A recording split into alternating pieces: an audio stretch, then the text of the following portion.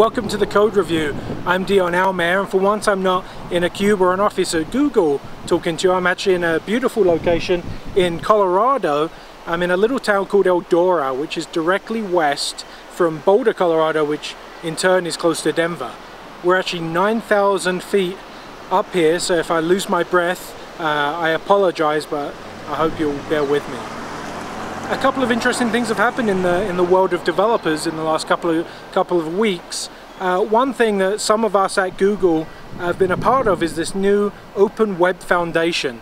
And this foundation kind of came about as a lot of us in the community, Googlers, but people from all over the place, have found frustrations creating their own little foundations to match their needs for their products.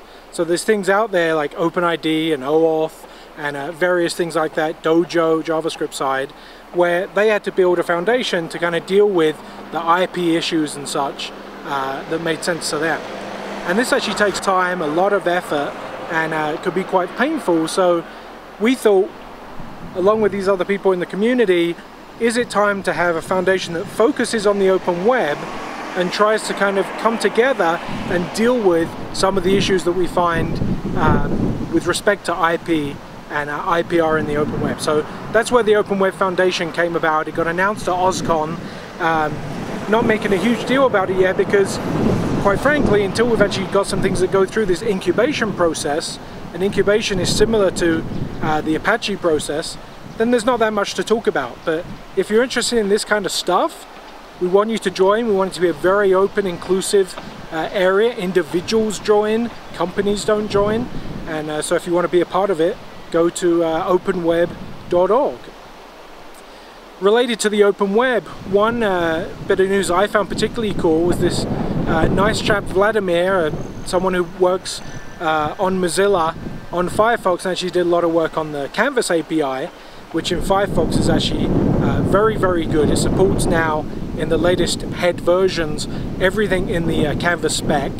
And I should backtrack a little bit. Canvas, of course, is an HTML5 element pioneered by Apple back in the day that allows you to do, mostly known for 2D drawing. You could actually have different contexts, but to draw things in a manner in 2D, OpenGL kind of like, where you can just kind of paint things directly to the screen. So it's very cool. Now this nice chap Vlad from Mozilla, he went around and he actually implemented this in a really interesting way. He's got it in Firefox. He took a lot of that code and he built it as an object extension for Internet Explorer. So in theory we can take this and now use Canvas within IE, and this is really exciting. It's exciting because there are actually another couple of ways of doing it. There was a library that some Googlers actually came up with called Xcanvas that was a wrapper that mapped the Canvas API to a VML API. VML is native within IE.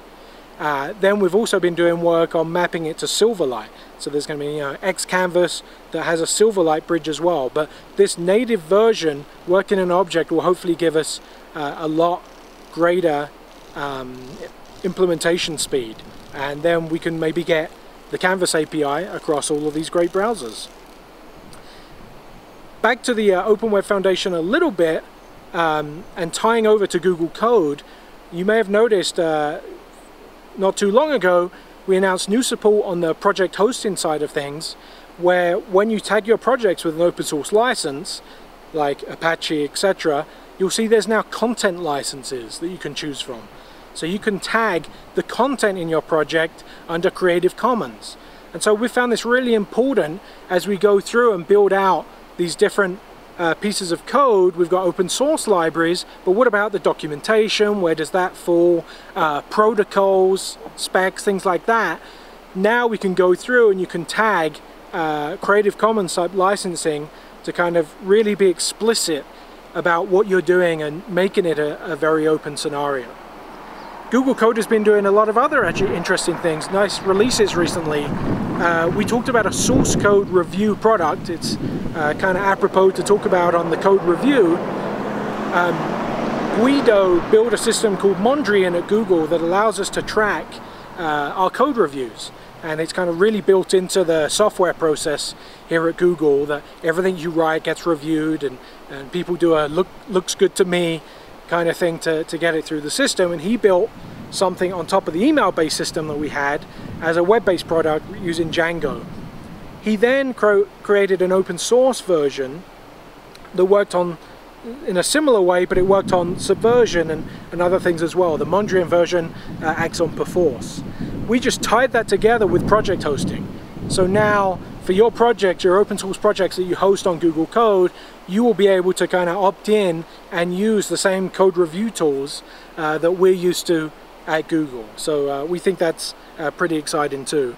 We also opened up a slew of feeds. This is one of the most popular things that we've had in our issue tracker, popular requests, is to get feeds of a lot of the data that's in Google Code. So we've had some things, but now we've added to that, and you can get track on the project hosting side of all the issues that are coming in, kind of anything that's happening with your open source project. You can now subscribe to that data and get it sent directly to your feed, which we think is cool. Code search just added a few new bits of functionality. You know, in the past you could go through, search for some code, it'll give you code that it finds out there.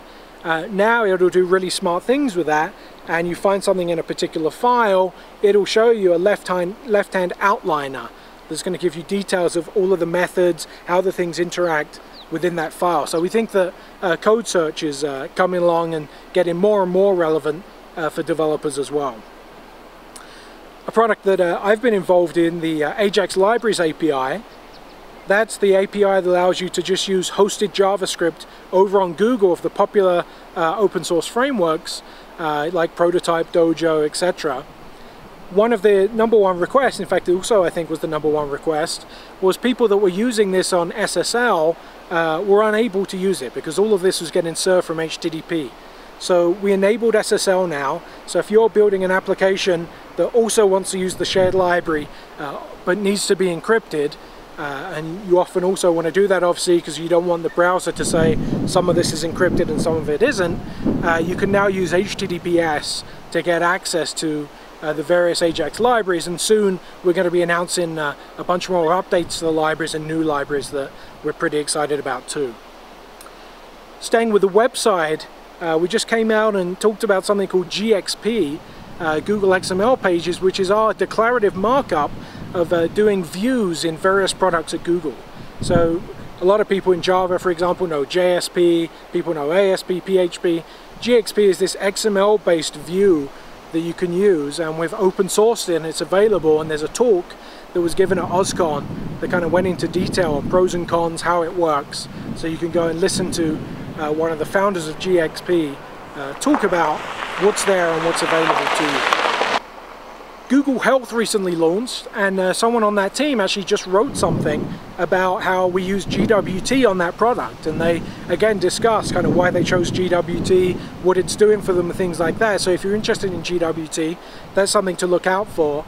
I also kind of recently refound a really good article written by Bruce Johnson about JSNI and allowing you to tie JavaScript native to the Java source code that you're writing with GWT. So that's something to check out in GWT land as well.